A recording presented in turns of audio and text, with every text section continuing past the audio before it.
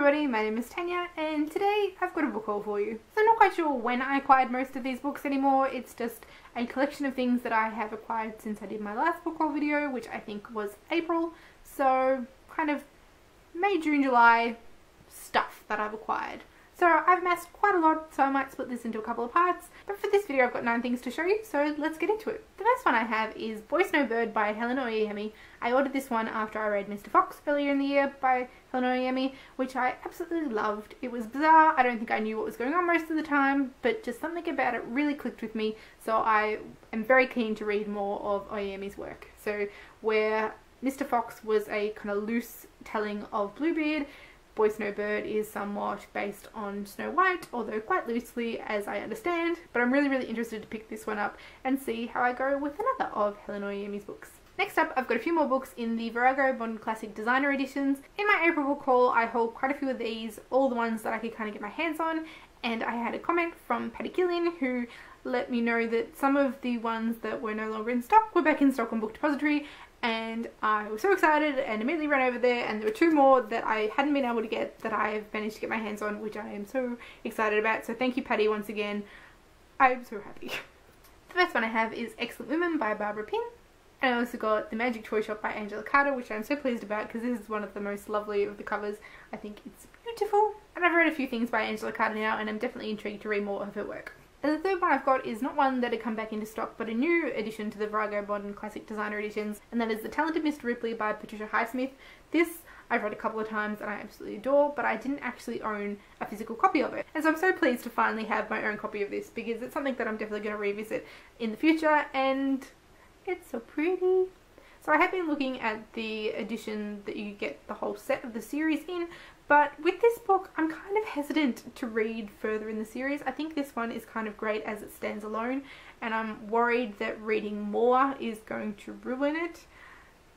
I don't know, I probably should trust the author, but as it is I'm kind of happy at the moment just to stick with this one. So to have this in a copy that wouldn't match any other editions is quite alright by me, because this book by itself is just great.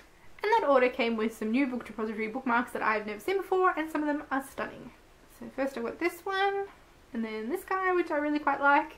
But the most stunning that I've not seen before and is just gorgeous is this owl on this one, and I just really like this one with kind of the watercolour, and so pretty. So another few additions to my Book Depository bookmark collection apparently. Next up is something that I found in my local independent bookstore, and I was super excited to find it because I didn't know that this one existed. I keep meaning to look into whether there's more of these editions and I keep forgetting, but I found another little token. So this is Smith of Wooten Major, and it is a gorgeous little hardback that matches the ones that I have already, and I'm so happy to have another one sitting on my shelf. I don't really know all that much about this, except I want to read more Tolkien because it's ridiculous that I call him basically my favourite, and have only read The Hobbit and the Lord of the Rings. I've now got 4 of these little editions and they look so nice together. Next up I have Invisible Man by Ralph Ellison, which is something that I've heard absolutely amazing things about, but I've never got around to reading. This is on the 1001 Books You Must Read Before You Die, and also the 30 Before 30 list that I'm meant to be working on but I'm making no progress on at the moment. So this one deals with issues of race in America, and it sounds amazing. It was first published in the 1950s, and the little blurb on the front says, "The man who made Black America visible, powerfully heartfelt and savagely funny." And as I said, I've only heard amazing things about this one, so I'm definitely looking forward to getting into that one. And it's a bit chunkier than I was expecting, although I suppose it is quite a compact little edition here. But I really like this cover too, I think it's really striking. And I like the touch that when we're talking about being visible and not being seen by society, that the little penguin logo up here is partially obscured by the cover, and I think that's a nice touch. Hopefully now that I own this, I will get to it sometime soon. Next up is another one that's been hugely popular on BookTube and I've heard amazing things about, and that is Giovanni's Room by James Baldwin.